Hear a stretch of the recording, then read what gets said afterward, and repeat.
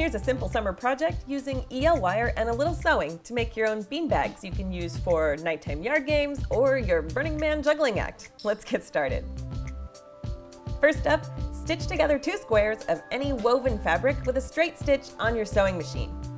To make crisp corners, leave the needle down while you lift the presser foot and pivot the fabric around the needle. Stitch most of the way around, but leave an opening on one side at least 3 fingers wide. Clip the corners at a 45-degree angle and turn the bag right side out.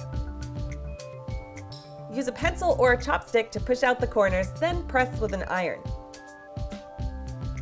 Now it's time to attach the EL wire.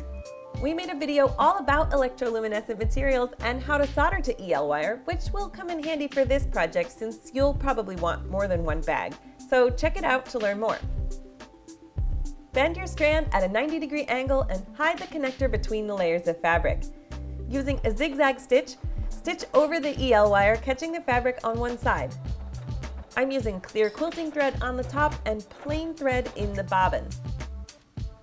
When you get to a corner, you can again use the needle as a pivot to help bend the EL wire.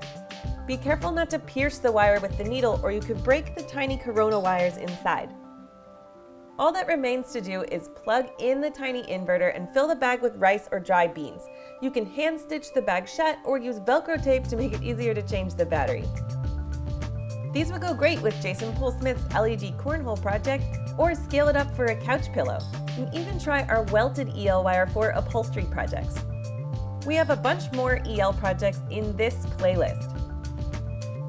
You can also find the complete instructions for this and hundreds more projects at learn.adafruit.com. There's a link in the description.